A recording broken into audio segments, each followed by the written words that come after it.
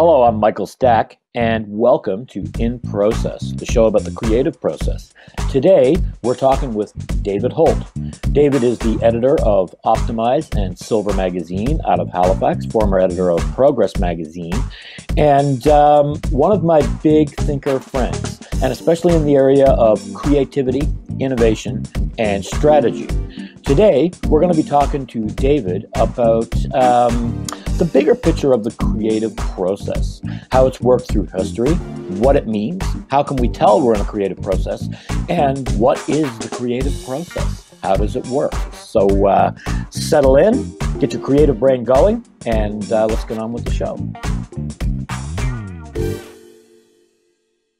And we are in process with David Holt. David, welcome to the show. Hi, Mike. Glad to be here. I'm glad you could make it. So today we're talking about the creative process. And if I was to ask you, could you encapsulate the creative process in one word? What would it be? Sure can. The word is messy. Okay. And that's been verified by science. Okay. Can you expand on what you mean by that?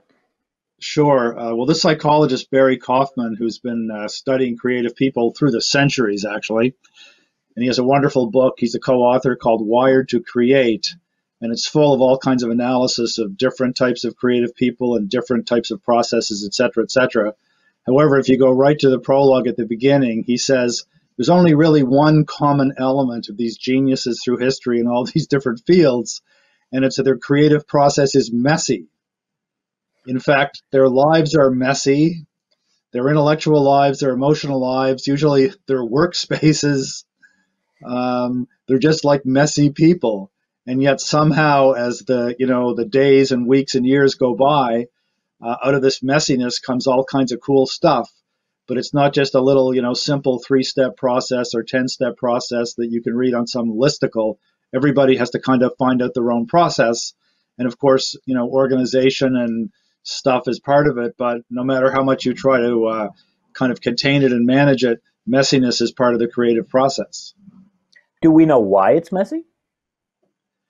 Well, here's my answer, that if things are all running smoothly, you don't have to change anything.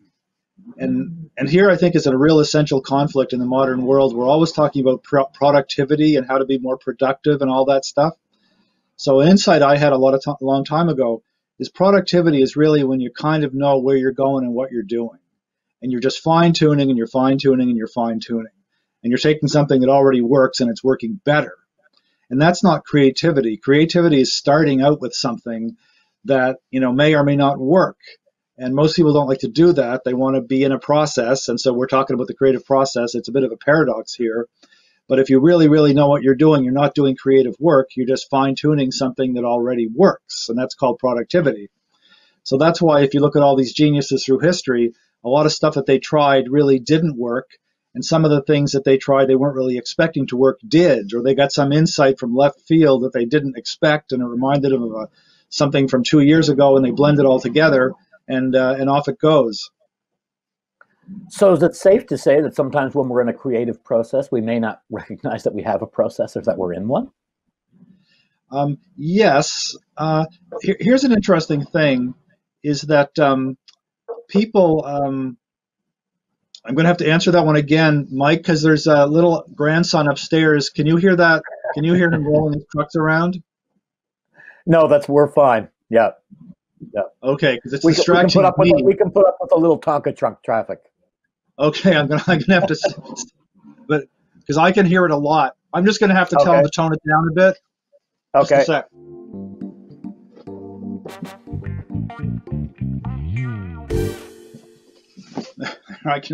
I can blend that into the story here. No, it's perfect. Right? Yeah, so I think it's a good place for us to go from, actually, because this may not show up in the cut, but what we just had to do was we kind of had to stop the recording to deal with a little distraction. Let's talk about distraction in the creative process. Right, absolutely, which is important. And here's an interesting thing about meditation, because meditation, there's different kinds, but the kind you usually hear about is the one-pointed meditation for focusing, which is for not being distracted. But actually, being distracted and mind wandering is a real important part of the creative process. The sort of the daydreaming thing it's a natural part of our mental activity. And kids are really great at sort of flipping from, daydreaming, I want to try something, and then actually going out and trying it. So right now, my grandson, who's a little engineer heading for 3 years old, is upstairs, and I had to ask him to stop driving his Tonka trucks right over my head. But he's super creative, and he's a little engineer, and he's always trying to figure out how something works and how something doesn't work. And he also allows himself to get distracted and go from one project to another project, and maybe 10 minutes later, he'll come back to the first one. And if you look at these creative geniuses like Leonardo da Vinci and Einstein and Claude Shannon, I mean, they were doing, switching back and forth on different time scales, but not just this sort of obsessive focus. I mean, yeah, you could have it sometimes, but that's kind of more about let's fine tune the assembly line and become more productive. That's part of the creative process, but part of it is allowing yourself to be distracted. And in fact, the famous stories about the importance of going for a walk and having a shower and having a nap and all that kind of stuff. It's like, your brain does overload and you focus on things with the prefrontal cortex and all that. But that's only part of the creative process. And the other part is information coming from different places in different directions in an unpredictable way, i.e. being distracted. Which is actually like it's dropped into our process here today. Well, exactly. We had a little guy upstairs playing with Tonka trucks, and now we're actually talking about that in our process. Right. So I find that really interesting. Right. And see, one thing is all children are like this. Like all children are like this. It's so interesting. In the educational system, excuse me, often, you're supposed to sit still for an hour in front of the teacher and come up with the right answer. And your body's not supposed to move. And the body moving and breathing changes and, your energy kind of flowing in your body is a huge part of the creative process. So this like sitting still and getting the right answer for teacher is not at all creative. In fact, I recently read this great book called Range, which is sort of about this subject. And the essence of it is that if you look at creative people in all these different fields, they have a lot of range. And they have their one specialty, but they depart from their one specialty.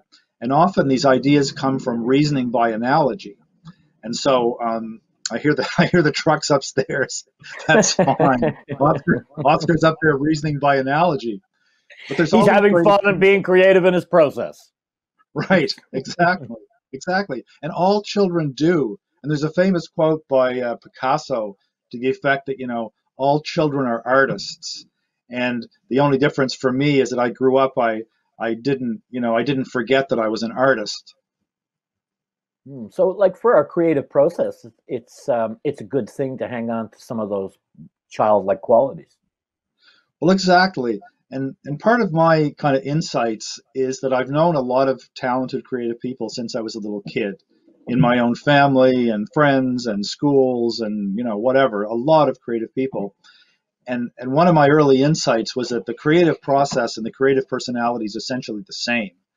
Because you can be a brilliant mathematician, but not a creative mathematician. Or you can be a brilliant fine artist, but not a particularly creative fine artist. So this analogy that I use is there's a cocktail party. There's a bunch of people from all over different fields and different experiences. And after a while, there's these 3 or 4 quirky characters in a corner. They've somehow all found themselves. And they're, one's an entrepreneur, and maybe one's a sports coach, and one's some technical guy, and one's something else. But they're these quirky creative people, and they found each other later in this cocktail party. So it's not so much that some fields are creative and some aren't. I think that's complete nonsense, actually.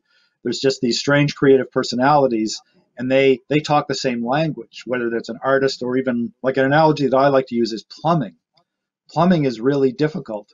So you have some old house and it needs to be kind of replumbed.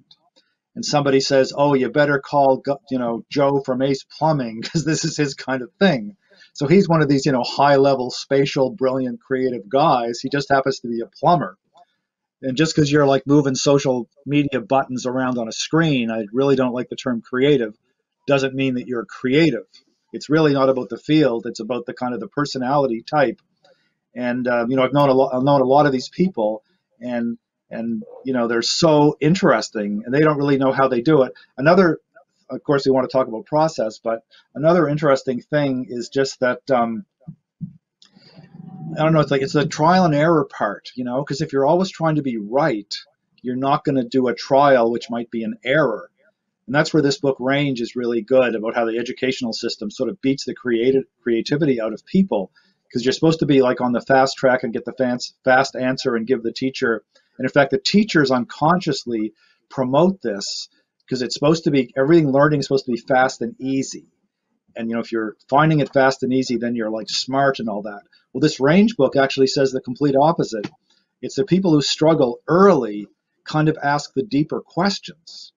And then because they're asking the deeper questions, it automatically will slow you down. So it's good to be slowed down early, and you kind of investigate things at a deeper level. So sometime later, when you're kind of up to speed, you really look at your field in a very different way from some guy that's kind of an ace. An example I'll use is like somebody that gets a physics textbook, and they'll read it and they'll be really good at doing the questions at the end of the chapter, and the teacher's real happy and this guy's real happy, but they're probably not going to go on to change the field very much.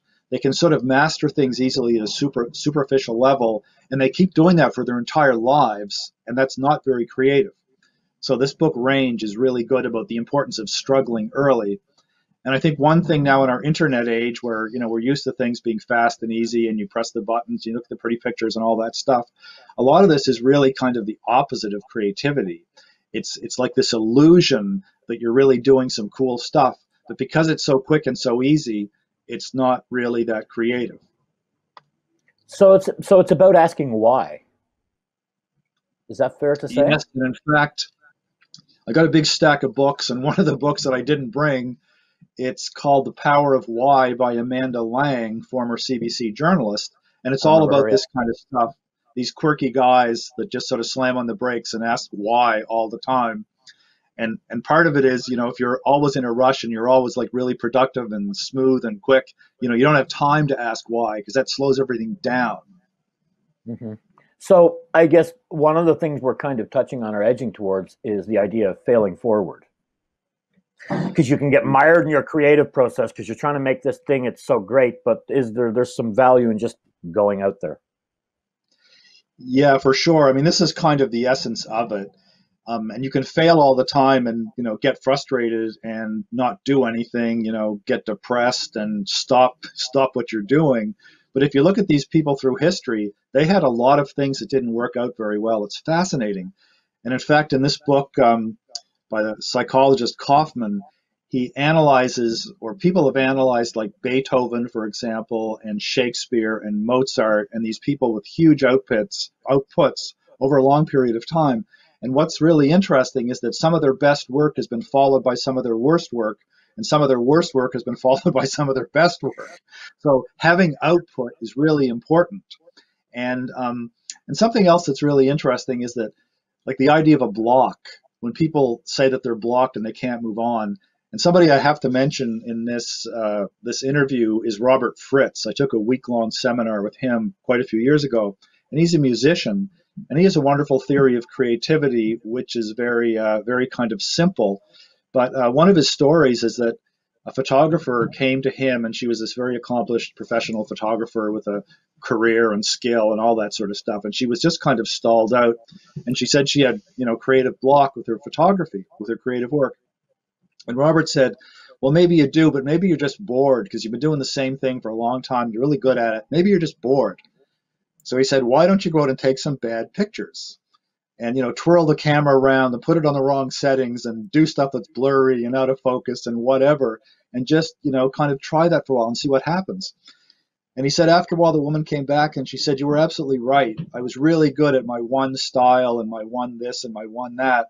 And I'd lost the sort of joy of earlier in my career of experimenting, which is how I got to be good. And now I'm all charged up again. So anyway, I love that story that sometimes, you just get to be good at something. You've been doing it a long time. You're just freaking bored. And that's why when you look at the lives of creative people, they go through phases. They're in a phase and then it kind of matures and they move on. Whereas most people, they're thrilled because of the reinforcement that you're supposed to be good and successful. They're thrilled and they just kind of stay there, but they get stale and they get bored and they get boring. And that's why, I think this idea of shaking it up and screwing up is fascinating. It's part of the process. And something else that I'm just sort of thinking about, well, this book Range talks a lot about the power of analogy, like thinking by analogy. Hmm. And I'm actually reading this other book about Darwin and the theory of evolution, which kind of touches on this. But in a lot of these brilliant scientific theories, which is supposed to be a blend of induction and deduction and all this sort of stuff, but people don't appreciate the power of analogy and how it's used. So in the book Range, he talks about Kepler, who had to figure out the planetary motions. And the sort of early calculations, the rough calculations were pretty good, but the more they did the fine calculations, they found these anomalies in what were supposed to be circular orbits of the planets. Because Aristotle and the Greeks said, the crystalline spheres and all this stuff, it was supposed to be these perfect spheres and perfect circles, but they weren't. So he worked for years and years trying to figure out how it actually worked. And it turned out the answer was that these orbits were actually like an ellipse, not a circle. And maybe there wasn't that much of a difference. But it took him years and years to work out the math. And at every step, he basically used an analogy from somewhere else. And he went through like 7 steps and 7 analogies and finally figured it out, which was, against classical thinking and against Aristotle and, against the church and all this other sort of stuff. But it was this long series of just trying these analogies and finally kind of getting the right one. And you'll see that all over the scientific world, including Darwin, sort of putting things together by analogy, and it's clumsy. And the trick is, you can just give up, and you might be 2 steps away from figuring it out, but you give up. And so it's this sort of mix in creativity with persistence, trial and error and having your system and all that sort of stuff, but also being persistent and having kind of an instinct that you're on the right road, even though you're not sure, and maybe in fact you are not. But how, years and years. And in fact, there's a wonderful quote from Isaac Newton, who did, really founded modern science, and something simple to the effect of, the difference between me and other men is that I will just stay with the same problem for years. Okay, so sometimes it's good to get some distance, to get some altitude, or even maybe get out of your lane and look at some outside influences that have nothing to do with your process ostensibly. Is that? Well, absolutely. Absolutely. That's what the book Range is all about. Like these people, they have one specialty, but then, the modern term, it's like, yeah, they get out of their lane all the time. And if you look at these high level people, that's what you find. Whereas most people master the specialty, especially now it's harder and harder because it's so difficult to master, some little segment of physical chemistry, for example, or whatever you're talking about. You spend years and years and you get better and better. And there's massive pressure to just stay there. But these quirky characters are always, it's just their nature or their training or whatever. They get out of their lane a lot. So they don't lose their specialty, but they can bring other things into it, often by analogy from something completely unrelated. Oh, so it's a good way to get unstuck. Right. Yeah, absolutely. And the tricky part is, how much can you learn this stuff versus how much is just innate? And obviously you can learn it up to a point, because some of these labs, like there was some examples of these laboratories run by these quirky characters that encourage everybody to, get out of your lane, explore the world and all that stuff. So, and just bring this new stuff into the workshop. And there's all kinds of examples actually. If there's a team of scientists that are just the narrow specialists, they don't really go too far. But if you encourage these same types of scientists to go outside and bring other things in, it's these analogies from outside that lead to the breakthroughs. Ah, right. So it's coming at it from a fresh angle or a fresh perspective. Because you can get stuck, right? You can get a tunnel vision trying to look at the problem, and it seems like you dig yourself in deeper sometimes. Right. So that's the quibble that I have with this word productivity. It's all about this obsessive focus to make something better, quote unquote. Well, what the heck is better? It already works okay. If you want to be more productive, you want to make it work better. But it means you're just staying in your little tunnel, you're staying in your little lane, and the big insights come from combining things. Right on, yeah. So, and seeing what comes out of the machine at the end. So it's a lot of trial and error.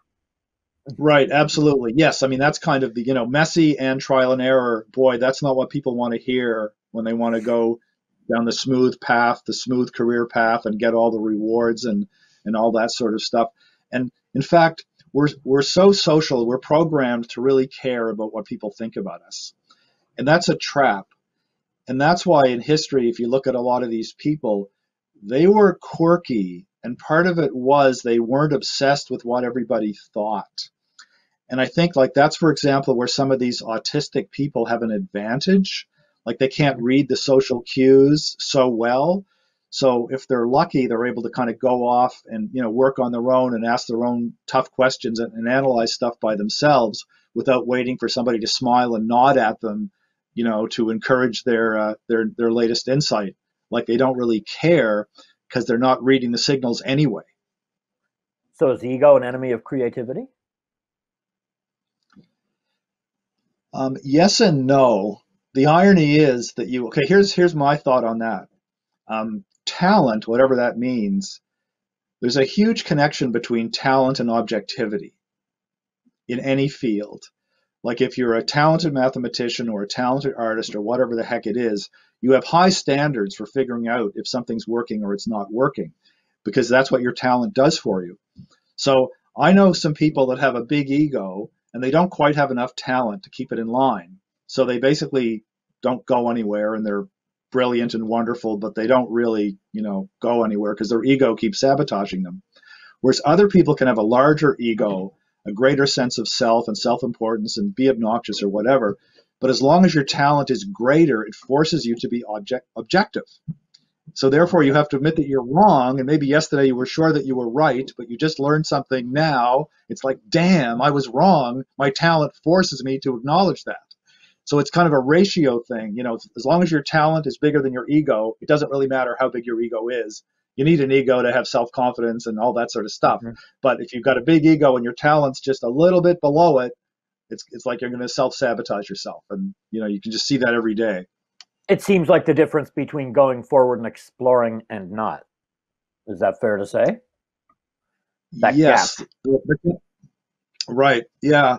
And just, it's the strangest thing. Like Steve Jobs is, everybody talks about Steve Jobs, who was a brilliant guy and all that. He had a huge ego, but often his huge ego would kind of sabotage what he was working with. And later in his career, after he purchased Pixar and worked with the Pixar management team and saw how good those guys were when they had, creative problems and how they could work it out, and he really changed his tune. So when he came back to Apple, he was really a different guy. And he'd learned from the Pixar guys how to sort of keep his ego in control. And he was a much better leader, manager, and Apple just kind of soared. But it took him 10 years away from the company that he founded, in order to learn that. He had to take that journey to change his thinking. Right, yeah. Different influences. Yeah. Very interesting. So now it touches on creativity, and it has to do with strategy and innovation, but you've come up with an idea called Stratovation. And could you explain that to me? Right. So, yeah, this was quite a few years ago. The big thing like 15 years ago, whatever it was, if you read the Harvard Business Review, everything was kind of all about leadership. And, there's a lot of that going on now, of course. And then the next trend was strategy. And in fact, I saw a talk by Michael Porter in Halifax by a complete fluke, which was great. And of course, he turned me on to, thinking hard about strategy. And then the next thing that came along was innovation, which we're still kind of talking about that an awful lot. But anyway, I sort of put these three things together: leadership, strategy, and innovation, and realized that if, like in an organization, for example, these are the three things that move you forward, looking at the long term. And so I started thinking, well, all these leaders out there, what are the two main tools that they use to look at the future? And I decided it was strategy and innovation, and how they're actually very similar. So I coined this term, which is not necessarily just mine, but use the term strategy and innovation, meaning how these things blend together. And here's a way in which they're very similar and how they blend together, is that they're both really concerned with the future. And nobody knows the future. We're always predicting the future, and we're often right, but we don't know when we're going to be wrong. So, really nobody knows the future. We're all think we're going to wake up one day, but, tomorrow morning, but there's going to be a morning where that's not going to happen or whatever. Mm-hmm. And everybody that goes to bed, everybody that dies went to bed thinking they'd get up tomorrow morning, right? Right, exactly. Yeah. So we don't know when we're going to be wrong. So the thing about looking out into the future, that's what strategy does, and that's what innovation does, those mindsets. They look out into the future, and you don't know, and you have to get comfortable with that. And so my other big insight with where they're linked is that they also use symbols. A general with a map, you know, it's a symbolic representation of the battle terrain, and you know, mathematicians who are using mathematical symbols, and musicians that are using musical symbols, and all these, you know, they both really rely on, like, an engineering diagram or something turns into a factory, and a power diagram turns into a data center, and, you know, a map tells the general where he thinks he's going to make his attack or not make his attack. So they both really rely on symbols, which are shorthand for kind of big complicated things, and your brain can just look at a small number of symbols and, you know, do quite a lot. So both strategy and innovation are about the future, which you don't know, and they both rely a lot on symbols. So I kind of have this graph called the Stratovation graph, and say over on one end, you know, you're really over here and you're way over on the Stratovation end, and some other time you're really over here on the strategy part, you know, one end, and innovation on the other. But it's kind of like a needle that goes back and forth on this Stratovation graph. So I had that insight quite a long time ago, and I think, you know, leaders in complicated situations are good at, you know, what I call Stratovation, and they're also good at, you know, the other stuff of organizing a company and keeping it going.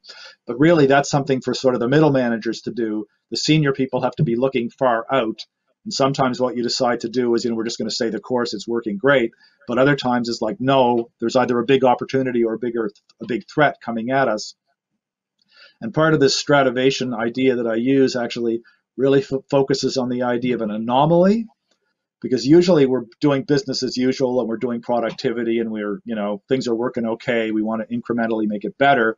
That's kind of normal and we're all happy. But suddenly an anomaly is going to come along, and if we like it, we're going to call it an opportunity, and if we don't like it, we're going to call it a threat. But the main thing is just different from the status quo. And so that's kind of, you know, Stratovation is like looking for these anomalies wherever they might be. And oh, by the way, they're probably not going to be right in front of your nose, which is another reason to be, you know, looking outside your lane. Sounds like a good little, like almost like a map or a guide through the creative principle, through the creative process. Yes, for sure. And I started doing this sort of looking at organizations and, you know, from companies to armies and all that sort of stuff, you know, organizational behavior and in the wide world. But then I realized that a lot of it does actually apply to the creative process of like an individual or a small team, a little team in the lab, or a bunch of theater people working on a theater project. These same ideas about, you know, dealing with the big world and, you know, what are you going to bring to the big world and navigate through it also, you know, apply to the smaller scale projects. Because I guess, like, you know, where you're trying to identify an opportunity just in a creative industry, or let's say it's film or theater or whatever, you're looking for a trend. That's the opportunity, right? Right, what's the exactly. issue? What do I want to talk about? What are people going to respond to? Right. And here's something really interesting, because I do know some brilliant people, and the cool thing about them is you know, they're going to surprise you all the time. You know, that's what I really noticed. And so thinking about one person in particular, and what I noticed was a musician friend of mine, is that when everybody else was looking at the big picture, the general situation, he was examining the small scale something or other, you know, like how does this work from close up? And then also the other way, when everybody's like looking at some small issue in great detail and really analyzing it, this guy sort of backs way off and looks at the bigger picture. So an insight that I had is the idea, if you're kind of feeling stuck, to use that word, is to change the scale. And if you're, you know, if you're looking in the middle level of something, look at the real fine detail and then step out and look at the big picture. Or if you're looking at the big picture all the time, come back and just pick some of the small details and really analyze them. And that, by its very nature, is going to sort of make you look at the situation differently. And generally, that's where the anomalies come from. They either come from something big hidden behind that mountain, or something right under your foot that you're either going to trip over or will help you with your project. So the happy accident. Yes, for sure. Yeah. I mean, here's a funny thing. Like, our life is completely a series of friggin' accidents, right? And here's an ego thing, is that we think if everything's going our way, you know, we're really in control and we're so brilliant and we're just doing a really great job. But really, we're kind of bumbling along. You know, everybody's bumbling along. And that's, that's nature. That's part of being living in nature. But our egos, want us to be way more in control than is actually possible. So, would you say we're much more creative within constraints? Because you have a saying you've said to me all the time, as I've asked for your advice on my creative projects, which is art loves change. Right, yeah, Art Loves Chains by Nadia Boulanger, who was this fantastic pianist, composer, and piano teacher to the top composers sort of through the 1900s and into the early 20th century. Um, is that, yeah, and this is really, really ironic that art loves change. So if you think about forms, like the sonata is a form, or solving an engineering problem in a certain way. A lot of it is about form, and form is about rules and constraints, and that allows you to be creative. And so, people think if they can just sort of hang around all the time and space out, they're going to have these brilliant ideas, which is partly true, but you have to work within constraints. And so the really creative people have, as they've changed the world, they've sort of mastered a form really well, and then they've actually changed the form, but they had to learn what it was first, and that was the constraint. And here's a story that I love about the sort of perseverance thing and the constraints. This guy, Stephen Pressfield, he wrote Bagger Vance and a whole bunch of good things, and he has this quirky book called The War of Art instead of the Art of War, about the I've read creative that. process. You actually recommended it to me. Yeah, it's a great book. It's a short little book, but part of it is about perseverance. And he has this great story about the Marines. And earlier in his life, he was a draft dodger, didn't want to go to Vietnam, I guess. And he said he ended up in the Marines. And what did he learn from the Marines? He learned how to be miserable. And the Marines don't pride themselves on being, the best fighting force and the, best killers and all that stuff, although, of course, that's part of the job. But he said they really pride themselves on being able to put up with pain and discomfort and, drag their pack along that last mile, marching through the wet forest and all that stuff. It's a point of pride to be able to put up with difficult situations. And I thought that's a great metaphor for our time where things really are mostly so easy. Push some buttons, so the internet will do this or that, and complain if it's a slow internet, and slouch over in your chair and complain about stuff, versus the Marines. I think about my cousin who was kind of almost a Navy SEAL in the Norwegian Navy, and just all the really tough things that they used to do. So, you're always hearing about grit and resilience and that stuff, but I mean, we try to make everything easy, and we've lost that ability to persevere, which is really important. And if you're going to work on a long creative project like a novel or a screenplay or some really difficult theorem that's going to take you months of work to do, you have to stick with it. So you almost have to relish being miserable, the way these Marines are out in like the wet jungle. So I love that story. Like what I learned from the Marines was how to be Yeah. miserable. They take pride in it. No, that's good because I remember watching a video of some Marines training, and the instructor was saying something like, "There's always one more thing you can do. There's always one more Right. action you can take," and it speaks to something that we talked about earlier, which is like sometimes you're like 2 weeks away from that breakthrough. It's that persistence, that dedication to suffering that you're talking about. Right, right. And an interesting thing too, I want to come back to Robert Fritz with his very simple, brilliant theory of creativity. And the essence of it is that you're starting something and you kind of have a vague idea where you are and you want to go somewhere and you've got some idea in your mind about where you want to go. And so the whole creative process is about going in this direction. And he uses the term current reality. And when I took the seminar, at first I thought it means, well, yeah, you got to look around and be objective and all that. That's very important. That's the reality part. But after all, I realized, no, the key word is the word current, because reality is always changing, and that you're trying to go towards your final outcome, your sculpture or, your engineering device or whatever it is. But you have to be really clear on where you are right now. And that's the current part. So your project's always changing, the world around you is changing, your tools that you have are changing, are you going forward or not? So you have to be objective every single day. And maybe what you thought yesterday was real has changed overnight. Something is new in the world that you have to figure out. That's the current part. So it's pulling you towards your final outcome.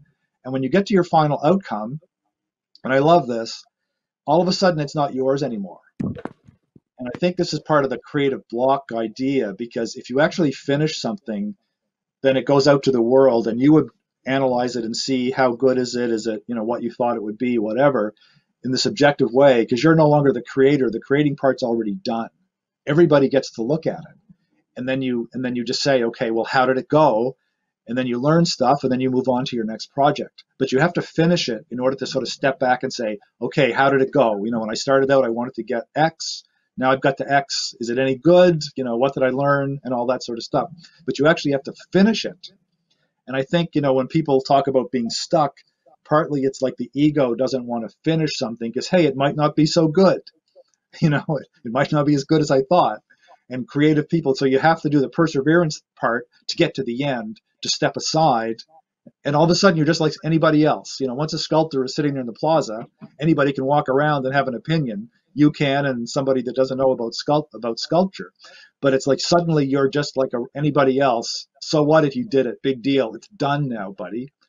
And you need to get through the persistence. And something else that Robert, to get to the end, but something else that Fritz says, which is super important, is that you're also just allowed to change your mind. You've got this passion for your project, and you get halfway done or 2/3 done or something, and for some reason, it's not that important to you anymore. So you're allowed to actually maybe stop completely forever or put it aside. And that's an interesting thing about creative people too.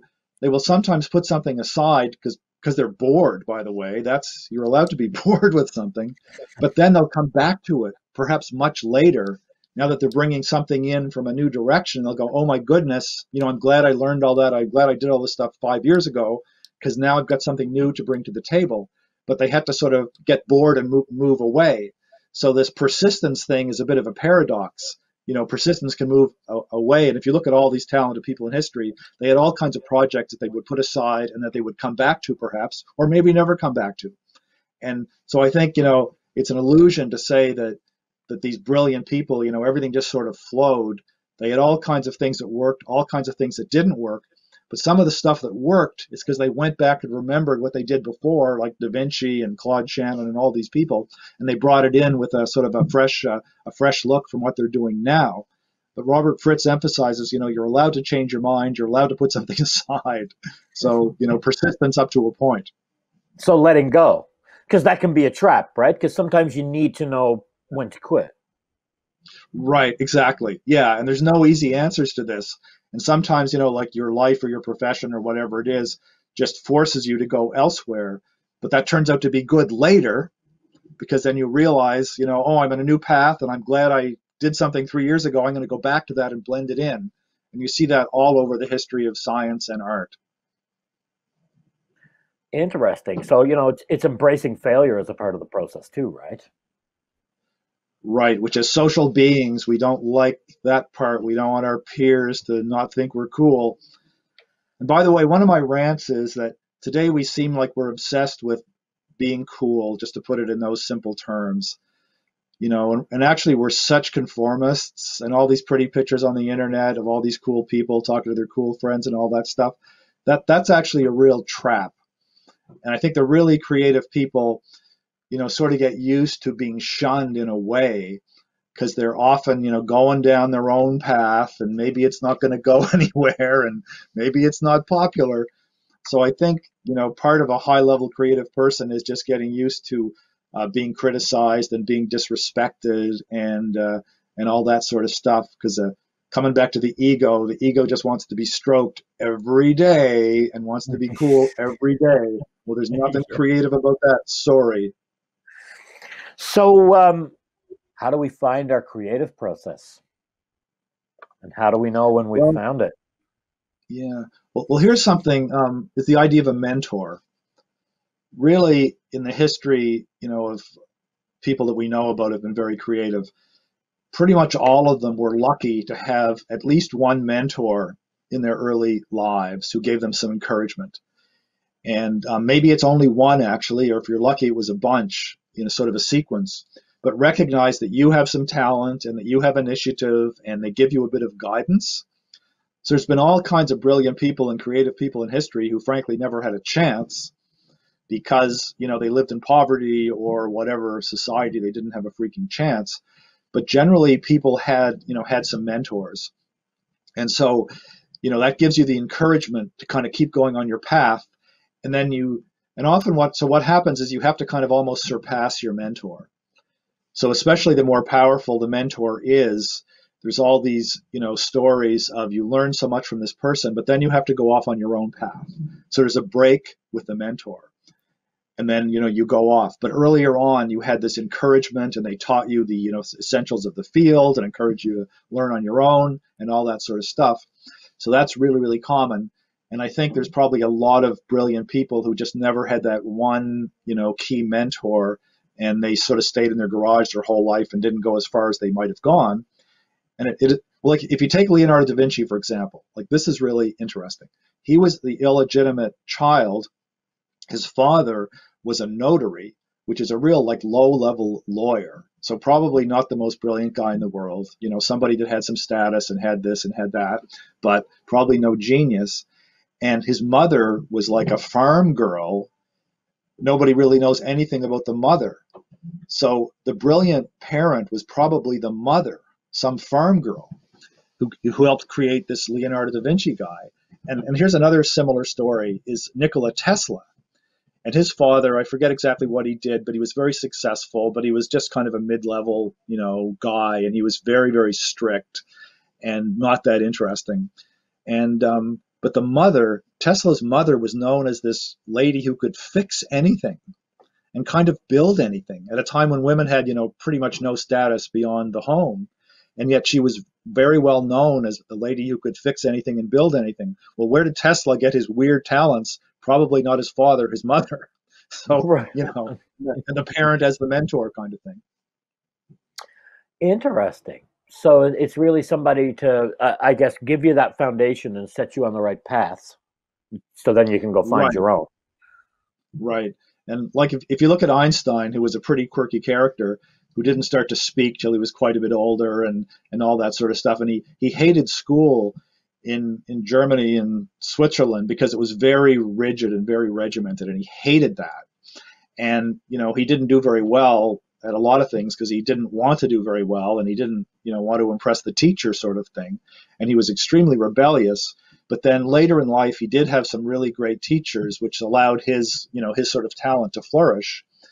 But so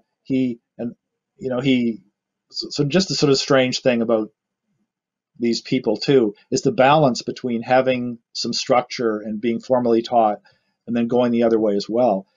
So when Einstein got his doctoral degree, he applied for all these positions in universities and he didn't get any because he wasn't anywhere near the top of his class. So he ended up with the job as a patent clerk, which was basically a half-time job. But it was also good because he had to conceptualize all these patent applications mechanically to see if they might work or they might not work. And he had, from his father's business, he'd been doing that also. But if he would have had a real high-powered competitive job in a university right off the bat, he wouldn't have had this basically half-time to work on his own stuff. So again, he had a lot of training and a lot of mentors up to a point, but then he needed a lot of time by himself, which was the other side of the things. And if he would have gotten a hotshot university job right out of PhD land, he wouldn't have had that, time to think. He wouldn't have had the time and space to explore. To explore time and space. Yeah, to explore time and space, exactly. Yeah. I made a joke. I didn't even know it. I can't help myself sometimes, David. So we are coming to the end of our time. But I mean, is there any final thoughts you can leave us on finding or defining your creativity process, or some big ideas? So the first thing is, so you really have to love what you do. That's really it. And so if you look at kids like Oscar upstairs playing with his trucks and putting things together and taking them apart, I mean, he's a little engineer. He loves that. And I know once I gave him a bunch of colored pencils to do some drawings, and he took all his colored pencils and he lined them up by color. And I made the comment, he's probably going to be an engineer, not an artist. And somebody said, well, don't say that. Don't hold your kid back. But really, you have to love what you do. So that's the most important thing, because there will be a lot of drudgery And, if you're really creative, you're going to get a lot of negative feedback. So you've got to love it. So, I'm working on a couple of books now. I've kind of been a writer my whole life, and I, understand the drudgery of writing, but I've always loved books, and I love to read, and I love to write, and I did a lot of drawing and stuff when I was younger. But you've got to love it. And some people have a huge amount of talent in a field, so they go down that road. Like, say they're really good at math in school, and they end up as an accountant or whatever they do. But later they realize that just because it's easy for them, they don't particularly love it. So, being good at something could be a trap. And often the most creative people aren't necessarily the ones with the sort of the most raw talent, but they love their field and they're explorers. So if you don't love something, you're not going to put up with the drudgery. That's part of it. And then the other part is just figuring out a system that works for you, which, everybody's different, and some people figure it out while they're young. But, kind of going back to the child prodigies, most prodigies don't really make a big impact in their field. So, a bit of a struggle early on, but just loving it to keep going is big. And I think there's a paradox now, because it's kind of the time when it's never been easier to do anything really. But that sort of ease that we have, we're very impatient, and we don't stick with stuff, and we just sort of flip from one thing to another thing. And that's really superficial and not creative. So you got to be partly like the Marine and like love the drudgery. And part of that, just to add, is that you can't tell when the breakthroughs are going to come. So, if you can't put up with the drudgery, you'll just be out of the game maybe the day before your breakthrough. Right. So that's all very kind of prosaic and not fancy advice. Right. So do what you love, because you're going to have to be persistent. And don't worry, because the creative process is going to be messy, and you're probably going to be all over the rails, but you're in it and you may not recognize it. Thank you so much for talking to us today, David. It's been a really interesting insight into the creative process, and I'm hoping we can talk again sometime. Absolutely, Mike. Well, you're one of those creative guys, and just this project that you're doing is a creative project. All right. Well, thanks for talking to us today. Okay, Mike. Thank you.